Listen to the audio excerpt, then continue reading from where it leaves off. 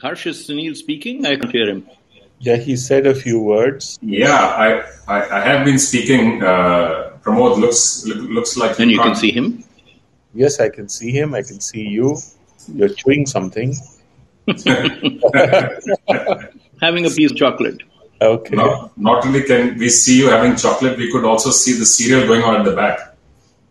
Don't know why I can't hear him. He still can't hear me. We were enjoying the cereal while you went to close the windows. It's a cricket match. Okay. Okay, now we have a real problem now. Rekha, can you start, please? Yes, please. Let's start off. So there's an echo coming on your system. It's gone off now. Okay, go ahead, please. Mr. Sunil Munjal, Session Chair, Past President AIMA and Chairman Hero Enterprise. Mr. Harshvardhan, Neotia, Past President AIMA and Chairman Ambuja Neotia Group. Mr. Pramod, Bhasin, Chairman Clix Capital Services. Ladies and gentlemen, we are still awaiting our final speaker, Mr. Suresh Prabhu, who will join us. I can't hear her at all. During the event. It is a pleasure to have you with us in this special AIMA session on the changing economy and geopolitics of Asia and India's evolving place and role in it. AIMA has been a partner of Horasis for many years, and this is another opportunity for AIMA to put forth an Indian perspective on global and regional issues from the Horasis platform. We are privileged to have 4 very distinguished Indians on the panel, and we look forward to an exciting and meaningful discussion on a matter of interest to all Asians. I will wait for Mr. Prabhu to join us, but he has been India's Sherpa to G7 and G20 and has witnessed the changing shape of engagement among the leading countries during the last decade. He has had a long run in the Indian Parliament and the Union Government and has led many key ministries, including Ministry of Commerce and Industry, Ministry of Civil Aviation, and Ministry of Power. He is highly regarded as a reformist and a very efficient politician. Mr. Munjal, many thanks for agreeing to moderate the session. You are a multifaceted business leader with interests beyond business. You have played a central role in the creation of India's most successful motorcycle company, and now you are a key investor mentor to many of India's unicorn startups. You have a flourishing real estate, steel, and corporate services business, and you are a co-founder and chancellor of one of India's modern private universities. You're a popular spokesperson for Indian industry on all matters of interest, including India's strategic affairs. It's a great pleasure to have you and a warm welcome to you. Mr. Neotia, it's great to have you in this discussion. You lead one of India's prominent business groups and you're renowned for your innovations in the housing and real estate sector. You founded India's India's first public-private partnership for affordable housing, and you received one of the highest national awards, the Padma Shri, for your efforts. You've also invested in socially important sectors such as healthcare and education, and you're a patron of Indian art and culture. You're a keen observer of the big picture of the national and international politics, and you bring significant gravitas to any discussion on the subject. A very warm welcome to you. Pramod, many thanks for joining the panel at short notice. You know the intricacies of navigating national economies across Asia better than most, and it would be great to have your inputs on the emerging geopolitical trends in Asia and the impact on global business. You've done business across the world, both as a professional and as an entrepreneur, and you actively track international economic and political issues. We would love to hear your views on how India can deal with the shift of global focus to Asia and capitalize on it. A warm welcome to you. Ladies and gentlemen, since the dawn of the Asian century, India has increased its engagement with Asia substantially, especially with the East and Southeast Asia. India has become conscious of its centrality for stability in Asia and wants to play a more pivotal role in shaping the Asian century. However, as Asia gets more prosperous and its nations become proud, there are signs that the Asian century would not be an entirely happy and peaceful affair. The new strength of Asian nations have revived nationalistic fervor and old disputes are resurfacing. Asia is becoming less predictable and a great game is on in earnest to set a new hierarchy on the continent and settle claims, including rewriting histories and redrawing maps. In the new environment in Asia, India has to engage more and play a more meaningful role in guaranteeing peace and stability in the region so that Asia can continue to focus on prosperity and progress and not squander its gains of the recent decades by reviving its past quarrels. With these words, it is now my pleasure to hand over the session to the chairman and the moderator of the session today, Mr. Sunil Munjal. Over to you. Thank you, Rekha. Thank you for setting up such a wonderful session along with Horasis. I think this is a subject which is gaining more and more importance, more particularly in recent times. I was reading Rudyard Kipling's famous novel Kim. It was wonderful how he captured that there was a hand behind every curtain and a knife in every hand. The literal cloak and dagger of geopolitics was captured in a wonderful earthy manner, talking about what was going on in the 19th century with this kind of war of attaining supremacy in Asia between Great Britain and Russia. And we've seen this transform over a time. The world has moved from a bipolar world to a unipolar world to an attempt at a multipolar world. And now we are seeing those pulls and pushes shift again. Exactly as Rekha just said, we are seeing a lot of action now take place in Asia itself. For many decades now, the belief was that this century will be Asia's century. And there will be two big poles here. While we have two big economies, Japan and Singapore, but they exert less influence in geopolitics than it looks like China and India want to. And it's also clear that China wants to be a single pole and not a bipolar universe in Asia. Therefore, that causes the added complications that we're seeing in recent times. Also, the changes taking place in West Asia further complicate this issue. So I hope and wish that Suresh Prabhu had joined us by now, because he has a wonderful strategic view of what's going on here, both from the perspective of government, think tanks, from trade and geopolitics. Nevertheless, I will start with my two co-panelists, both outstanding individuals. I don't need to introduce them because Rekha just did. So let me start with you first, Harsh. China, using 3 decades of military and economic muscle buildup, is trying to alter both the land borders and sea borders. Of course, they say we are not doing this, but there are many historians which say that China has been expansionist through history. Now, how much is fact, how much is fiction, how much is real, how much is shades of reality, I think only time will tell us. And there are a number of smaller countries now which have started to shift allegiance either towards China or away from China. And what do you think this means for Asia right now? Thank you, Sunil bhai. Well, it's quite evident that China is creating a churn in the oceans around it. It's also evident that we are moving towards some kind of a partial Cold War between the US and China. And obviously see China also sniping at our borders, and therefore there's an uneasy truce between India and China. So clearly they have a design. We don't know, because we know that it's a rather opaque society, fairly secretive, and therefore we don't know exactly how this will manifest. But it would be naive not to believe that there is something afoot there which is troublesome, to say the least. Now, recently we saw also China take some measures against some of their best known business groups, and they have a debt crisis in some of their major companies like Evergrande, etc. So the world is definitely reevaluating its very strong honeymoon with China over the last 30 years.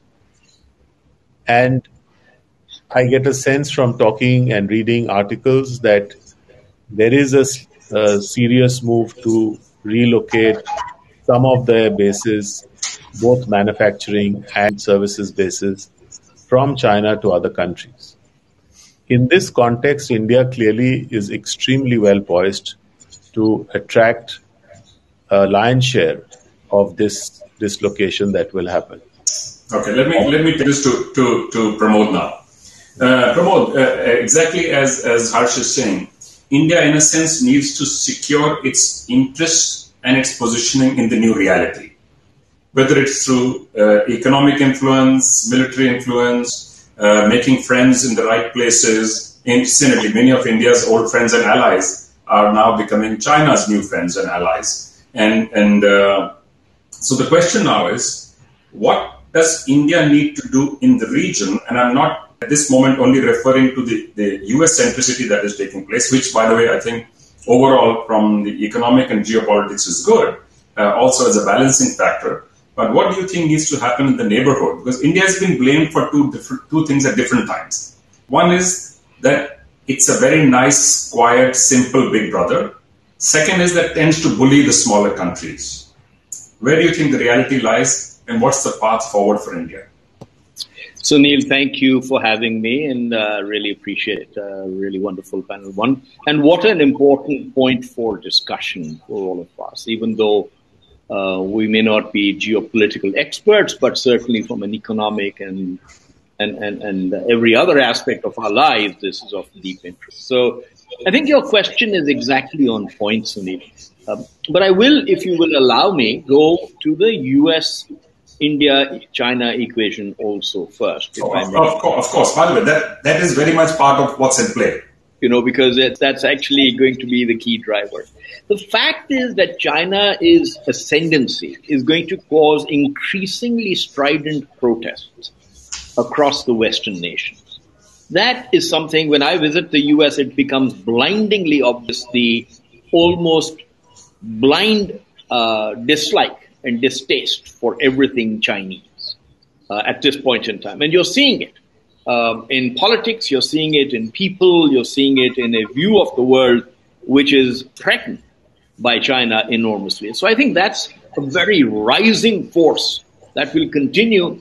And while Biden, the president, is trying to balance it out with saying, hey, we will confront you on all your aggressive tactics, but at the same time continue to do trade with you, I think that question in itself is going to be questioned by manufacturing, by the politics of America. And that will cause even greater tension. There are other elements about China's aggression which are quite obvious and quite blatant. I've spent a lot of time in China, Sunil, setting up the entire GenPact operation there. Must have visited 50 times. We started the operation in Gurgaon for the IT services component. We started it in Dalian also, well before people. And the Chinese are also extremely proud, extremely independent, they're the most capitalistic country in the world that I know of under this communist umbrella that they sit under. So it's remarkable, as you know, it's a remarkable contradiction, all coexisting. But, President Xi has come out quite clearly and said that the reunification of Taiwan is going to be one of his goals in the next 3 to 5 years. That's a huge statement that he's made. And the ramification and implication just point to even more fractures. For India, it's a fantastic time to rebuild old bridges. So, when we opted out of some of the regional cooperation movements, I was actually personally sad because I thought this would be a moment for us to actually take the lead. For instance, services economies are the ones that are growing in most of these countries, including India. And we could have combined very well together with trade in those areas to build a very robust cooperative model. Because right now China is moving in there, and because the West is rebuffing it, it is increasing its presence. So one, I think we must do that.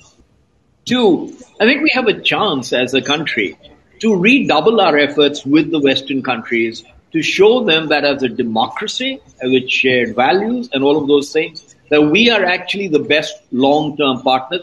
And to some extent, if I say it really badly, extract our pound of flesh from them of saying, we've been like this all these years, you've supported all sorts of people, now is the time for you to help us do what we need to do. Lastly, Sunil, I would just make the point, from an economic perspective, I think we missed a bit of the manufacturing bus that was relinquished by China as it went through its upgrading of what it was manufacturing. All of that went to Vietnam and Bangladesh and others.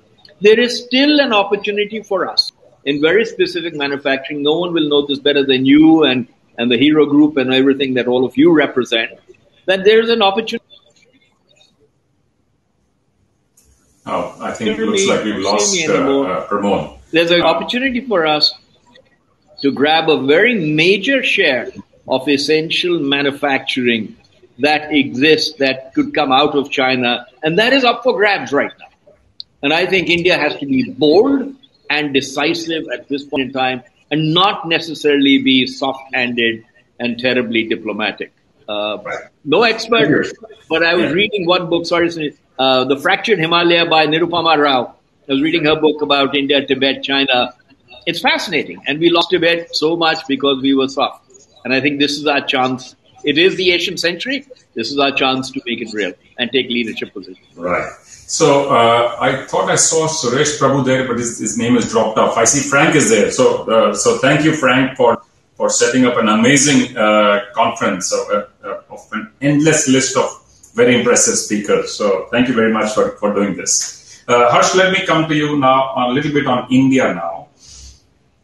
India was both appreciated and criticized for what people call the vaccine diplomacy. I'd like to understand a little bit of where you stand, and I have a second part to this question. I'm going to request both of you to keep your answers as short as you can so they can get more stuff in, because we have only till 2:45 for this session. The second one is this one world, one grid. Is that a potential reality? So start with on the vaccination. I too was a little confused when a lot of voices were being heard that we were exporting our vaccines and not administering it in India, etc. I would like to say two things. One is I think in the balance, as we see it now, and I think it's wiser by hindsight, I think it was very good what we did because we built a certain amount of goodwill and we are also able to vaccinate our people in a fairly speedy way in the last 6 months or so. The second point, which is a little controversial, is the fact that I was talking to some epidemiologists and they were of the view that when they did a sero survey in Delhi, they found nearly 90% plus people had one way or the other got COVID. And this was 2 months ago. So this means that it is not just the vaccination that has helped, but also a certain level of herd immunity. Now, probably, when we see these cases rising in Europe and some other cities of the world, we also understand that maybe no country can really go unscathed by the blast of this virus. It's a combination of vaccination, it's a combination of post-COVID medication, and a combination of herd immunity that will actually ultimately relieve us from this menace.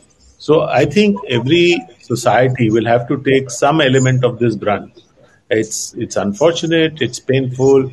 Those of us who have lost loved ones, it's terrible. But I think this is the nature of this disease and it's probably inevitable. So looking at the thing in balance, I personally feel that we have probably tread the middle path in a reasonable manner. I'm not sure this is the perfect answer, but I think given in hindsight, I feel that we did the right thing.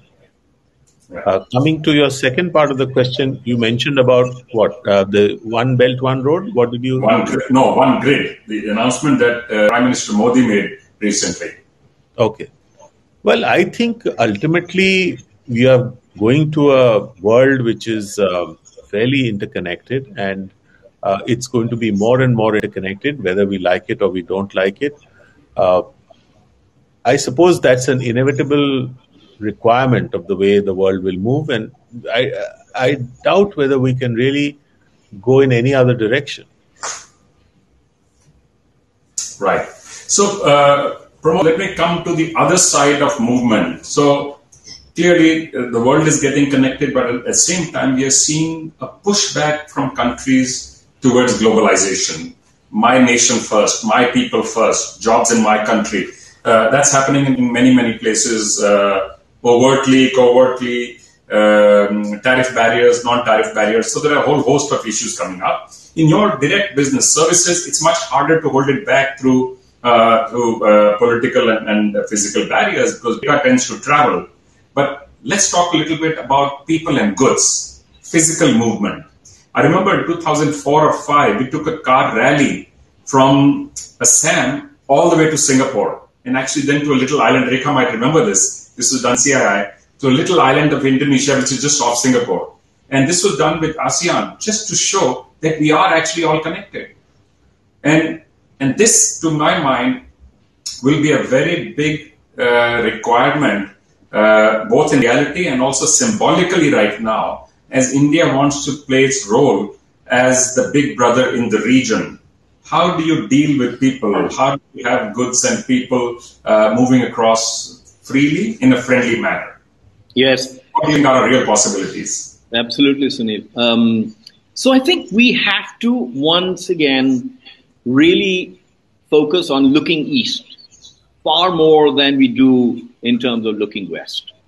We have always looked west because that's where the biggest markets are. And that's where our services markets are, right? For instance, even our manufacturing markets are the biggest markets.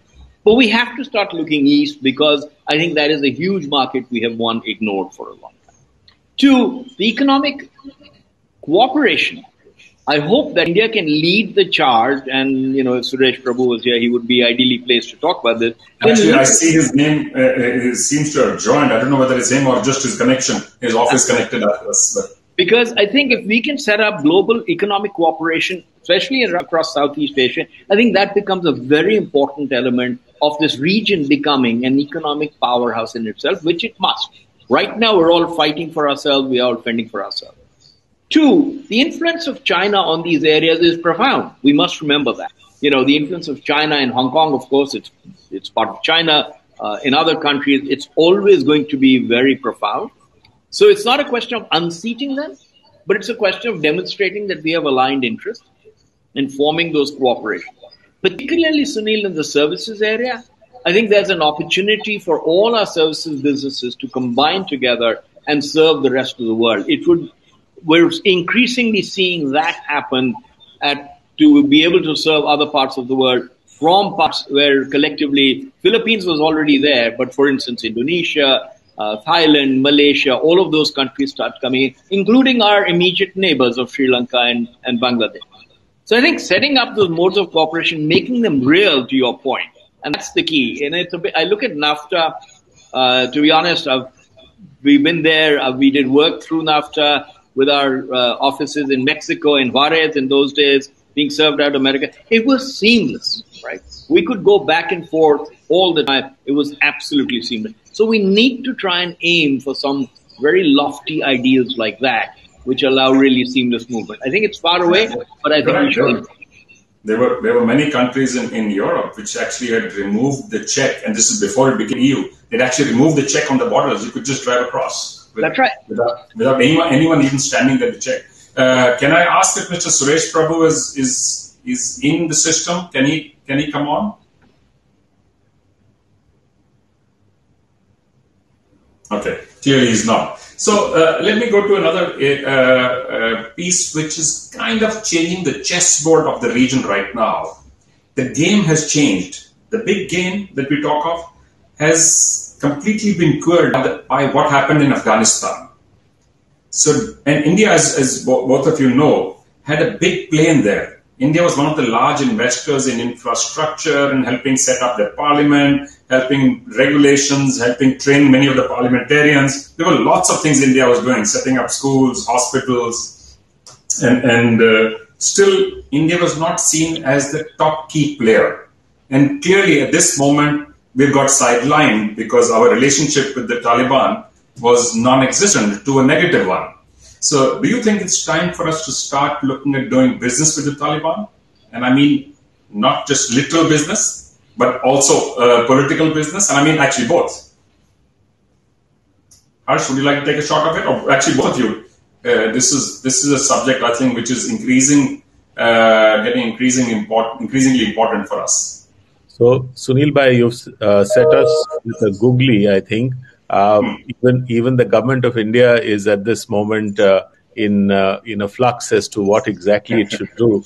And certainly, I won't be able to throw much light on it, except to say that we will need to engage with Afghanistan. I'm not quite sure I should say that we need to engage with Taliban, but Afghanistan has been a long time friend of India. We've had a lot of goodwill amongst people to people and historical connect. We've obviously got lost somewhere in this entire politics of the region, and the fact that now China and Pakistan have a major role to play there. But we definitely need to find a way to establish that goodwill back with the people of Afghanistan. Whether Taliban is the route that we should hold hands with or not, I frankly don't have enough information to be able to comment on it. So, would you like to take a shot at this, Pramod? Yeah, I don't think there's a choice. To be honest, I mean, I don't know what we're laying it for. Taliban is not going away. They're firmly in charge. By the way, the Americans are dealing with them. They may say we don't want to deal with them, but they are dealing with them every day at all sorts of levels. The Europeans are all dealing with them. So I don't think we should... we have to deal with them because they are part of our neighbors. They have the power to threaten our boundaries. They have a huge influence around us. And I don't see anybody else coming in to take their place anytime soon. I think the world has walked away from Afghanistan in the most horrible fashion that we could have possibly imagined. I think it will cost Biden the presidency perhaps at some point in time. But we have to deal with who's there. It's way too important for our geopolitical positioning and our security. We must. So to be fair, I do think the Indian system is making those moves right now. Yes. Even as we speak. To reach out, to build bridges and have some form of a communication where you can actually start to interact and deal with them. Yeah. Let me then go to another set of friends or non-friends or old friends or new friends. On the one hand is this situation in Afghanistan. The other hand, Russia has been India's long-term ally since a very, very long time. Since the Crimean issue, it kind of got pushed into the corner and in some sense embraced China tighter than it has for a long, long time. And which in some sense, in effect, moved it a little bit away from India. Now, I think it's important for us to understand and figure out the short-term and the long-term implication of that for India and for Asia. And then now I want to come to Japan after this. Why don't you guys react to this first? Harsh, you want to go? I'll go after you, Pramod bhai. So Russia is such a conundrum, isn't it, Sunil? Such a conundrum. And has been over the ages, right? They continue to defy the world and they continue to confuse the world, if I may use that word. Yeah. And we should be very close to Russia if we can be. But, doing economic business with Russia has always been difficult. Again, we've been trying to do business with them recently, spent a lot of time there. In the area of business practices, lots of the things that we would consider to be the norm, it is hard. It is hard to understand how Russia works in many respects. So it's a little bit of a black box and without the transparency that you would want. But it is a massive economy. For instance, interestingly, Sunil, if I may take a divergence here, something else. They have some of the world's best software architects, artificial intelligence people, services people. The world still is not using them. One of the finest fintech companies, unsecured lenders, largest in the world, is based out of Moscow. Nobody knows about them. So I think there are many ways in which we could cooperate. There are many ways in which we could do this. It's taken a sideline But equally, though, I think when you have to choose, and I think many of our companies and businesses economically are making a choice: do we go to America? Do we go to the West? Do we go to Germany? Do we go to UK? Or do we go to Russia? We end up going to the West because it's so much more familiar. The rules, etc., are so much more transparent. And yet, if we could do something with this economy, the size of Russia, with its politics and everything else that happened, I think it would be marvelous. Remember also, I think we all know Putin is wildly popular. No matter what the world says, in Russia, on my recent trips, Sunil, he is wildly popular. The more the world laughs at him, the more they love him in Russia. So we have to contend with. Right. So, Harsh, I'm going to come to you with a different one now. So, we are all aware that India over the last 15 or 20 years has made an active attempt to get closer to the US. And the Quad was one clear demonstration of how this seemed to be working. It was quickly followed by what was the new Anglo-Saxon partnership, that AUKUS, which went and did this deal with Australia and then got France all riled up. So for us, do you think there is a real role or a benefit that India can draw from Quad? Can some trade routes really be opened? Can India's influence really be expanded using this as a vehicle? And I don't mean it in a negative way. No, of course. I think India will need to engage with the world, and Quad is one of the ways to do that. I think we have to be into various groupings to see that we can cooperate as much as we compete and find our space both to export our produce as well as even for security reasons and strategic reasons. So clearly there is a need for India to be more actively engaged. We need to particularly be very actively engaged in our own neighborhood, particularly the countries that surround the Indian Ocean, where I think China is clearly making some more serious moves and we should be more proactive than we have been in the past. We have to take some bets, we have to take some risk, we have to make some investments, but that's in our long-term strategic interest. I know that we have economic headwinds, and that's one of the compelling reasons that we need to grow our economy faster, because if we are to create our own protection around us, we need to have a very, very strong neighborhood supported by us. And for that, our economy has to be very resilient. If you see in the China story, they didn't have any of these expansionist ideas till they became a very serious economy. And that's why they are able to take some liberties with other people, because they are very self-sufficient and they have a huge amount of trade surplus with most countries. This is not true for India. So I think that's really very important for us to do. So from our conversation, Pramod, it would appear that this entire Asia thing is only about India and China. That this competitiveness between the two, and we do recognize in terms of economy, China's economy is much larger at this moment. While we started off around the same place about 30 years ago, today they're clearly way ahead of us. In terms of technology, what the kind of work they've done, especially in deep tech, puts them a few decades ahead of us in technology as well. And they have a unique ability. I remember a conversation at the World Economic Forum by the CEO of Volvo at that time. Of course, it subsequently became a Chinese company. He said that I don't mind competition. I can compete with any company in the world, but I can't compete with a country that behaves like a company. Okay. And we have seen China do that not once, not twice, on innumerable occasions. Let me shift the focus a little bit. What does the rapprochement of the Arab nations with Israel mean for Asia? It actually, so it's fascinating, Sunil, that question, right? If you go to Dubai, there are lots of Israelis wandering around Dubai, as you know, actually looking for places for startups, for businesses to grow. They came in there very quickly.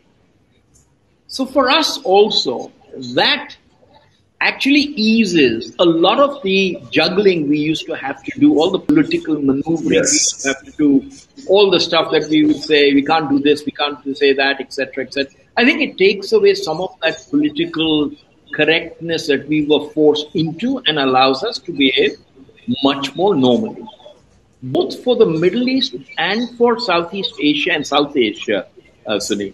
The one area where I think India would be markedly terrific at promoting would be in the entire startup area. So in startups, as you know, you're an investor in many of them, right? If we can bridge the gap between startups in the Arab states and India, that's a huge play for us because there are many advantages they bring there, bring the markets, our startup can go there, they can do. Similarly, if we can do the same thing with South Asia and allow their startups also a lot of ability to work with us, I think then you start knitting together a network which is fascinating. The Israeli startup regime, as you know, is fantastic, the best in the world. Their ideas are terrific. You know, some of the ideas they have should be spread across India. Things around agriculture, water preservation, etc., are worthy of being placed anywhere in India, frankly. And I think through trade, negotiation, associations, agreements, I just hope we can form these associations much more strongly than we've ever done. In the same way, you know, so if I may say this differently, in the same way CII plays a role in India, I wish we had organizations which could play these roles for us with the South Asian countries, as well as, for instance, with the Arab-Israeli states, because I think those would lead to enormous amounts of cooperation and trade, which would be beneficial for both sides. Absolutely. Roundabout answer, but I hope it's a good answer. So just a quick two-part now. I see we have about 6 or 7 minutes to go. You know, we opted out of the RCEP, and for us, the relationships in the region have got to be about trade, about investments, about economic bridges, about culture bridges, about sports, about theater and music, and people traveling on tourism, other than pure politics. So how do you think we are doing on that front to build the people-to-people bridge and the bridge of economy through trade and investment in the region and beyond the region? Because to be a player in Asia, you need to be a player beyond Asia as well. So if I remember correctly, one of the reasons we opted out of RCEP was there was an Indian industry point of view that some of the terms were not equitable or fair. And that was hanging quite heavy on the mind of the people who were negotiating. And then finally, since it didn't materialize into a solution, it kind of got dropped. But having said that, I'm sure there is space to reopen all of these issues as things change, times change. Maybe there could be some moderation in our view. There could be some reach out from other countries. Frankly, it's an area which I have a very little experience, so I don't know how exactly it works. But I'm sure there is a way. I totally agree with you that we need to have more engagement. But we also need to be mindful that we can't just sign into any arrangement as a giveaway and then, we lose a lot more than we can gain. So it has to be a more calibrated approach. What is the right balance, whether we achieved it or not in our past negotiations? Well, I don't have the details to be able to answer that. But my sense is that we can keep working towards it. But in the meantime, while the RCEP is sort of hanging loose, we can definitely build bilateral relationship with countries and see how we can ease the process, even if the regional kind of thing takes a little while to fructify. So to build India's position, to build India's influence, to build India's role as one of the key players in the region, do you think we should stick to the Indian Ocean region, or do you think we need to go beyond to the Pacific as well? Pramod? I think, Sunil, we have to go beyond. I don't know that region acts as a whole in itself anyway, right? I don't think it's homogenous in any fashion. I think different countries there will act differently, will have different allegiances. The impact of China is very large, very profound. The amount of money China is pouring into those countries is also very large.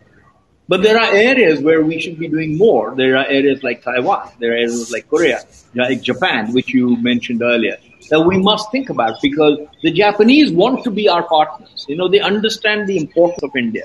So if I may just hit another point, India is going to rise in importance over the next 10 years, continuously, because of our growth rate, because of our economy, and because of the splinters that Chinese aggression is causing in the region. And I think we must leverage that as best as we can to get into these very strong countries with very strong economies, not just our neighbors, but go well beyond them, and actually go the other side also into the Arab states, because India will gain importance. People need us. We need them. But people really need us, because they are all looking for viable alternatives to China. And I don't know that Chinese aggression is going away anytime soon. Right. So staying on that, and we'll take Japan as the last one, since we have just 3 minutes to go.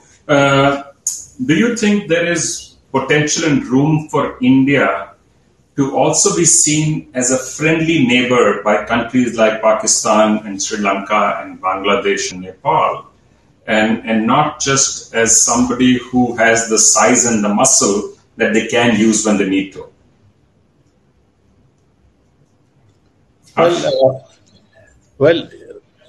Certainly. And I think for every country except Pakistan, it is something that can be done immediately and should be done immediately. Pakistan maybe will take longer, because there is a deep state in Pakistan which has a vested interest in keeping an anti-India position alive. Maybe it doesn't suit their economic interests, but it suits their political narrative as well as their military kind of position that they have taken. But having said that, I think if we can build and allow people contact between the countries, we can build a lot more goodwill. And I wouldn't jump into the Pakistan situation very easily. It's very complex. It's very layered. But I would certainly think that reaching out to Sri Lanka, Bangladesh, Nepal, Myanmar, Bhutan, of course, is a very close friend. We should do much better than we have done so far. Bhutan, by the way, has also had a complicated relationship over the last 3 years. Right. Absolutely. We've had some ups and downs there as well. So let's close with Japan, Pramod. Now, Japan clearly has a stated position, and this is coming right from the top of both India and Japanese government, to build a closer, more enduring and tighter relationship at the political level, at the executive level, and at the business level. Now, Japanese companies have been coming to India for a while. A few of them have also been wildly successful. Yes. But we've not seen a very large number of them become successful companies. Is there some way you think we can help them in this area? I think, Sunil, you know them well from, of course, the joint ventures that you had. I think so. A little bit I should be asking you that. Since I'm the moderator, I'll just ask the question today. You know them well, and of course, we've done a lot of business with them. They are fantastic business people, but they take a very long time to make decisions. I think we know that. They're perfectionists. They build great products. They build great services. But I think we have to still solve for ease of doing business in India. So that remains a very large issue for us, no matter what we say. But we really have to solve for that. And that's what I think keeps the Japanese back. For instance, at this point in time, they would love to move so much manufacturing capacity to us. But I think they get stymied. You know, someone like Suzuki was able to get through it. Many others, if they're starting fresh, get stymied by our myriad laws, etc., etc. And I wish we could show them the way, or Indian businesses who are very successful, who know how to do this, could partner with them to show them the way, because I think they would be delighted to be able to do this in a manner that does not have as much friction as they're used to seeing. I really believe that's one of the key reasons. They have a lot of money, which they're willing to put out. So if you talk to most of the NGOs As you know, Sunil, if you talk to investors, they are putting in a lot of money in all these areas. It's a very rich country. And I think we are under leveraging our goodwill with them because they know what India is capable of. And I wish we would do more. So thank you. Thank you to both of you, and Rekha, thank you. I think this was a very interesting conversation. We ended up covering many different aspects of India and Asia and beyond Asia, because it's true that you cannot look at India only as a part of Asia. India is increasingly going to be a key player on the global stage, and geopolitics alongside the other human elements that we spoke of, economics, people to people, sports and trade, have to become equally important components of the relationship that we build with the world to give us both an endearing position and enduring position, and to get us to what many of us believe is the rightful place for India in the comity of nations. Absolutely. So thank you very much. Well put. Absolutely. Thank you for this wonderful conversation. Thank you all. Mr. Suresh Prabhu sends his apologies. He has been trying to join but was not able to. But I think the session went fabulously. And thanks to all the speakers and especially the chair. Thanks for a great session. Thanks to the chair. Thank you, Rekha. Thank you very much. Thank you. Bye. Bye. Okay.